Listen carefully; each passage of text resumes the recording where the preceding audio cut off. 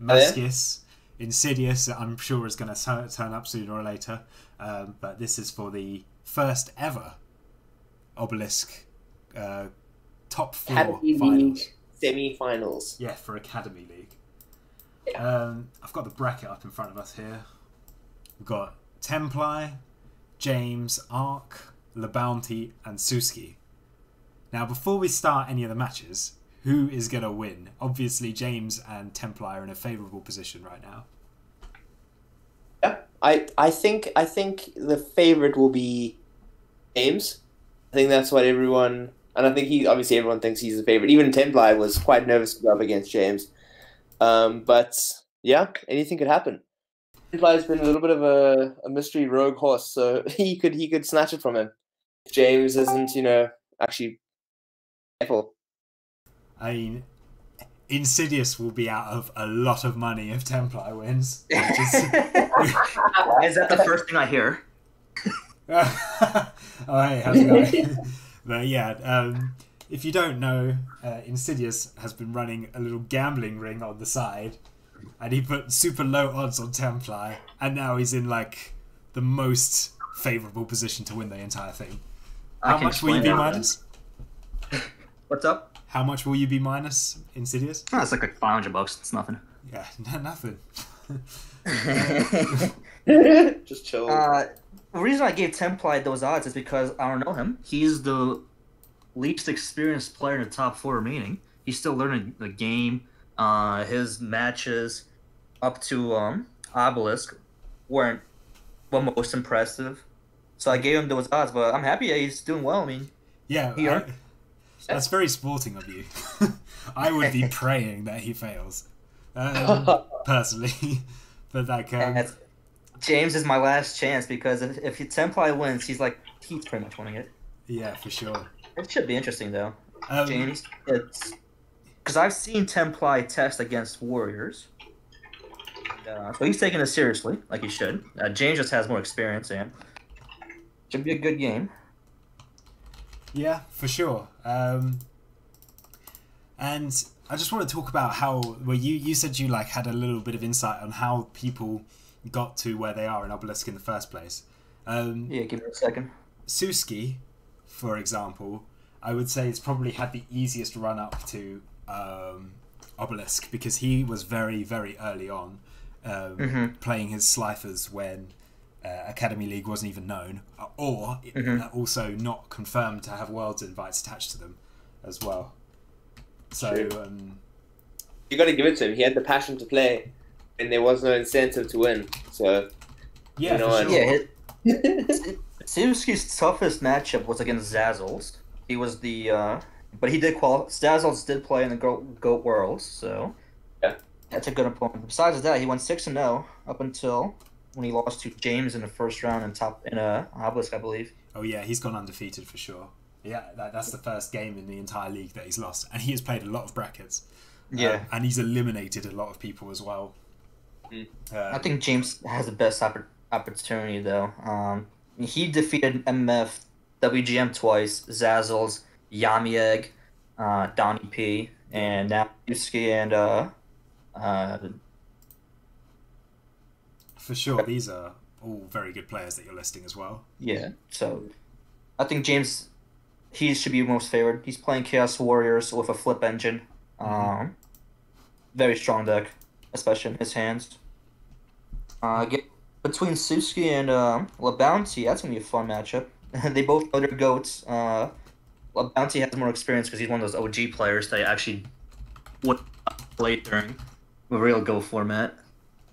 And he's also playing a Warrior Toolbox deck, so it's going to be interesting to see how Suski battles that. Yeah, for sure. We're going to start off with Templi and James Ark. I'm going to set them off now. I've just told them to play, so I'll wait for them in Dueling Book. But out of those two, who are we betting on for these two? I think James still. I think your money is safe.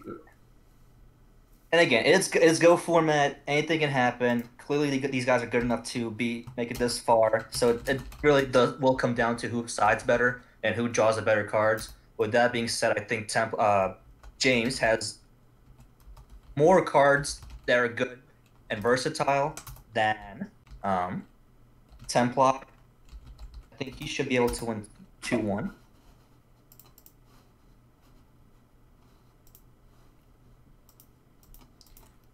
No more money, though. I can't lose more money. Here we go. Game's up. Okay. I'm just on James up right now. I don't see it still.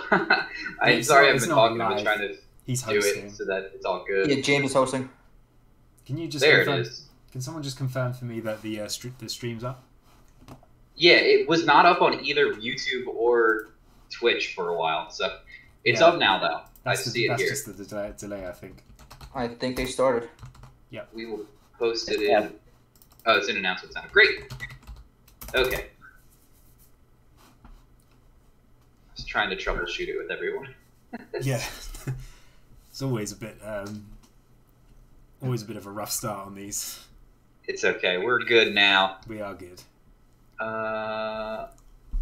Ooh. That's a good start. Starting with the duo. I have no idea where the match is. Just there it is. Best team. Oh. He's got a rough choice right out the gate. Yeah. Big Templar has Trinity and they just go to game 2.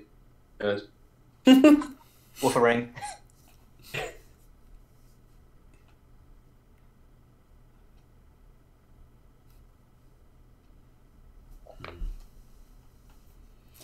I'm sorry. Is James Arc on Chaos Warriors? Yes, with flips. Flips. And then what is Tenpai on? Chaos Turbo. Okay. I don't remember seeing goats when I played him. Yeah. Ooh. Both players are probably aware of each other's decks as well. Yeah. They've been watching each other very closely on all the Obelisk games. They've all been tagged whenever the other's been playing. So it is a semi-open deck list in a way. No response from him here on the breaker. I mean, doesn't seem like that was correct. If he was going to use either of those back rows, he probably just should have did it in response to breakers counteract. If that's a set fave, this game might be over. Oh my goodness. Well, he did set 2 back rows, so he probably read the duo happening. Yeah, that was a little obvious that it could have been safe. He's using it. Wow. Okay. Yeah. Okay. Why not? If he's going to get a card back, just take it away from him.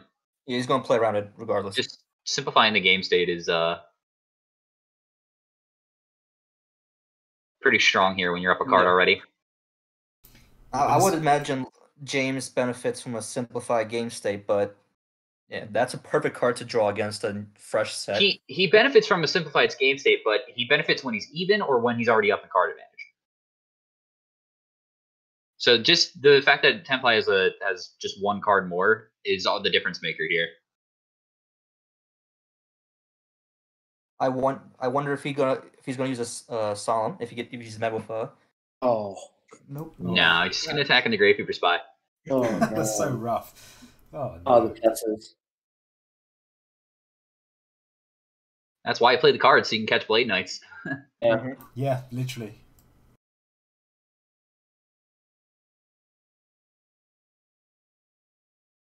Here's the thing, though. That duo, like, it was pretty good because he got to resolve it twice, even though it was only for 3 cards instead of 4.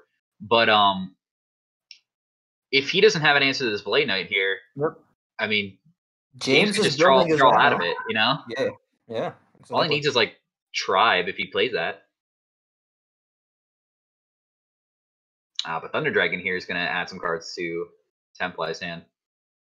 No Darks in grave yet. Mm-hmm. You can easily get one with Tributing a Spy if he needs to. Yeah. Oh. Ooh, flip card destruction. Excellent. Just going to get rid of those Thunder Dragons that he just put in his hand, draw some cards, and Lucky Stream doesn't have anything in his hand, so he's not going to get anything from this card destruction. One-sided here. Oh, and there's a dark. Oh, and there's a Night Assailant on top of that. That's going to get back to Faith. Back. Oh my goodness. Everything is going right so far for Templi. Yeah, these interactions that the Chaos Turbo deck has are just really, really strong. Pot of Greed found from the card destruction there. That gives you another option for power cards you can get back to Faith. Gracious. When it rains, it pours, and he's going. Someone just asked in the chat if we're ever going to stream on Twitch again. I believe this is actually being streamed on Twitch right now. It's probably the YouTube chat, so... Don't they combine? No. There's two separate things. This is a big player here. Man, this is so rough for James. Like, he has had all the answers. My God.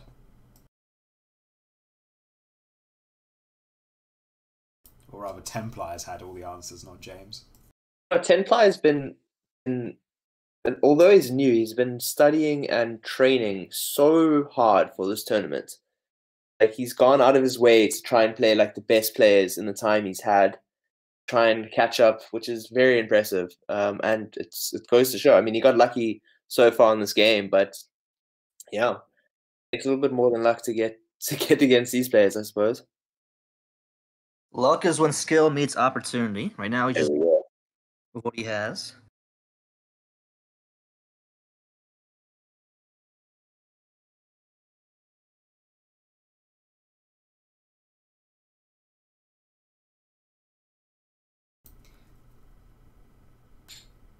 Oh, man. Yep. Oh, yeah, we knew that was Oh good. my goodness gracious. Oh, yeah, he's got all the Trinity. Yeah, now it's a question on what do you take here. He's looking for a snatch, probably. Or a heavy. Yeah, definitely heavy. Yeah, I think that was correct when taking Graceful Charity. Already has something in his He hand. already had the heavy. Oh, that's so dirty. No response. Oh, God. Chain Book on the Fade. Go to game 2, man. This isn't nice. I mean, It's GG. Sorry. Well, he doesn't have Not yet. Chaos yet, but he doesn't have anything to clear this Kaiko. So even if he draws Chaos, he still has to find an answer to the Kaiko somehow. So he needs like Flip the Moon. He's looking for the snatch. Snatch would do it.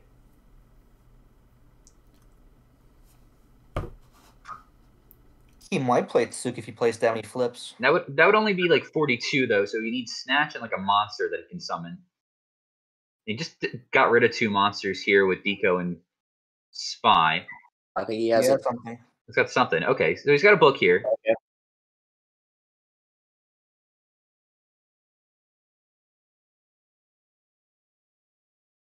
well... Probably should have just moved the other Gravekeeper Spy into attack mode and poke for 12. Because what is like he gonna top deck a monster and then not attack into the if it's Blade Knight? There's 2 Blade Knights gone, but if he just miraculously top decks the other one, it's like he's have to attack the Faith here. He could have been wary of Azura Priest, maybe. Yeah, that's what I'm thinking. That was the back row real. It's I possible, take the risk but still, like, yeah, he's playing what? Probably like 1 Azura Priest. I don't think it's worth like taking into account over 12 damage. Sure, but that's maybe why Templar was just a bit hesitant. But Yeah, even if you probably. have even if he gets the Azura Priest, it's like he gets rid of the oh well that's impressive, but That's painful. I guess the Azura Priest wouldn't have mattered there. Yeah.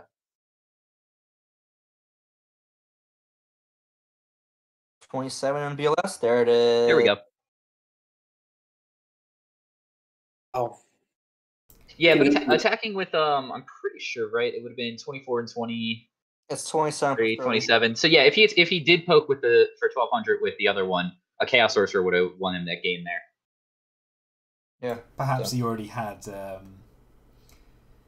BLS. Possible. He should have just summoned it last turn when he had the Kaiko. Yeah, true.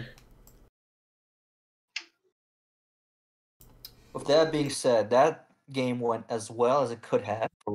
I mean, yeah. it was definitely in Templai's favor, no matter what. There, I think the entire game. Yeah. I think that's got to be the hardest sack I've seen in Academy League so far. Like that was. Let's see how James recovers. It's literally James could do nothing. It's not a sack when that's what the deck is trying to do, right? Like that's the deck's dream is to just go up in card advantage and keep it. You have all the tools to do so. Very effective there. But now James is going to start. We'll see what he can do here. Does shoot. That would be a good one. Yeah, just firing it off. We'll get to see what's in the hand. Don't want that TD resolving. Oh, he's going to play. Oh, Chain MST. Interesting. No crush shoot for you. Ooh. Ooh, and we see sideboard card here. It's with Kinetic Soldier. It's a great card for these warrior matchups. Definitely. Try Infecting Virus, Grave Fever Spy, Deco, and Regeki Break. So now he knows he has to play around a Regeki Break. What do you think you send back here? I go Spy. I would have said Spy too. Yeah, I concur. He'll set the Cypher as bait because he wants a Deco to resolve. Or it's a tough one. Yeah, don't use break too early. I mean, or you could just set Deco already, and then if they do summon a warrior monster, I mean, are they going to attack in the Cypher Soldier? So mind game that you kind of have to play. Mm-hmm. He summoned it, or he could get something like Kaiko to come down early, and then deal with it with I'm just Drive plus whatever you draw. What knock and the mind control? I think he's a Cypher Soldier here. That's just. Breaker's going to force the Regeki Break. Discard the 5. Well, you don't want to discard probably. Not the tribe, because all the warriors. Oh, look at that! Well, it's still going to force it here because he's going to activate it. But now he at least killed the monster. Yeah, he should have just Regeki Break beforehand. I think he's valuing the Cypher Soldier a little too much. He shouldn't have discarded Book of Moon either. Why shouldn't he have discarded Book of Moon? Because it's just way better defensively than like Cypher Soldier. I guess he could keep the tribe or get rid of tribe too. Either way, he should just kill the breaker and kept the deco on board. Yeah. But this way, this he's is just where come down. Because then he would be drawing that Book of Moon that he discarded, and then the next card here. Yeah. Watch him draw Trinity. Nope. That's a Cypher. Is Tribe even that good against warriors, really? Oh. Yeah, that's what I was thinking now that I was working it out, is that he probably should have discarded Tribe. You said Tribe is not good against warriors? Nah. I mean, it's a good comeback when they have multiple stuff out if they're going to put a bunch of warriors on the board. But it's too early here to do anything. Yeah, it's just way too early at this point. Plus, Cypher Soldier can deal with the warriors through battle just by fighting them. Mm. And here's what it's going to do. It's going to deal 1 million damage to this Mystic Swordsman. There's no way that goes through. We'll see. It's probably a Book of Moon, right? Garatsuyama. See. If this resolves, I'll be amazed. He's thinking. That might mean he's going. Yeah, it's going to be. Jesus. 2450 to the face. Kinetic Soldier, my favorite Evil Swarm. Well, this is what I was going to bring up, is that if he has Kaiko in the hand, it might be fine to just take it and not use one of your back rows on the Cypher Soldier. He's thinking about the Solemn. Or Book. Yeah. You see, I've been talking to Scully and Chris Borovic recently. I'm calling it Cypher Soldier. I shouldn't be doing that. It's Kinetic Soldier. Kinetic Soldier, yeah. I think it's like possibly quite an overrated card, to be honest. Me too. I think it's pretty good. But that's just me. Yeah, that's what I was saying. I was speaking to Scully and Chris Borovic. They're a huge advocate of Kinetic Soldier, but I think it's... But they're not in top 4. Yeah. Neither are we.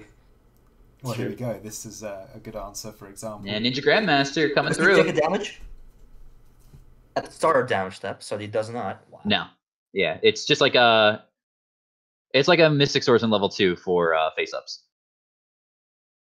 Oh, Templar is dealing with the breaks. Yeah, it's not looking good for Templar this game. I honestly think it comes